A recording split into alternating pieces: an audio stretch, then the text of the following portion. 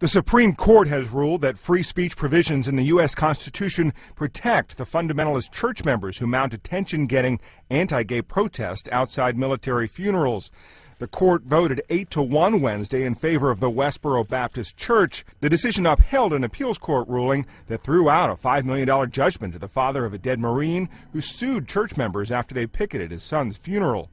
It was an emotional case that pitted what seemed like a sense of common decency against the protections guaranteed by the First Amendment. What kind of country are we if we can't even bury our dead? What's it say about our society?